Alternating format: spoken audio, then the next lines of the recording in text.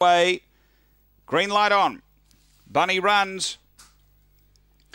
The final of the Gawler produce. They're set to go.